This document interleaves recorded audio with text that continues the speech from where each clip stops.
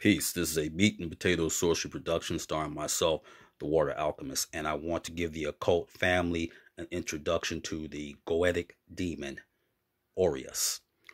For those who are competing in competitions, whether it be literary, dance, music, etc., as long as you're fulfilling your part and doing what you're supposed to do, I recommend that you work with this demon.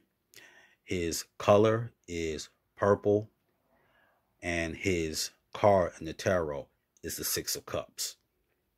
So he can help you greatly. And the incense that you would use would be jasmine.